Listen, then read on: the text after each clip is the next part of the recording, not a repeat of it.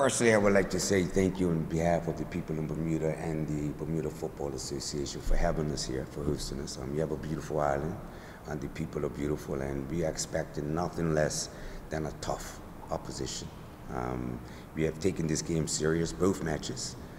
Of course, you know there's nothing such as a friendly. It's titled a friendly when two countries get together, but it's very serious. So we have been training for the last 5 weeks. We've had our challenges because we have some kids abroad in school and we have 1 or 2 semi-professionals. But overall, the preparation has been quite well.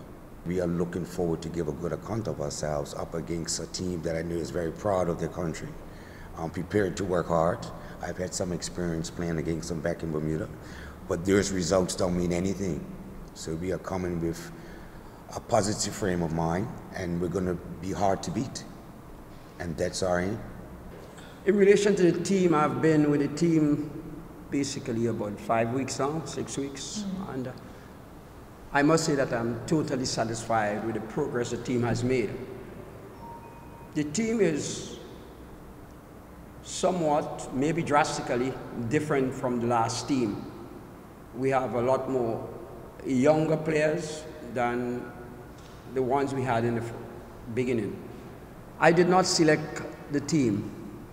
So some people might be querying as to X not being present or Y next not being present.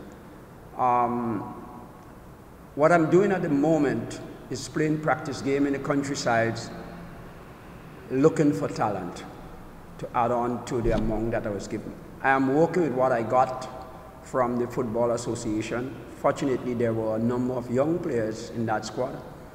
And I want to reiterate, I'm totally satisfied with the guys who are with the squad.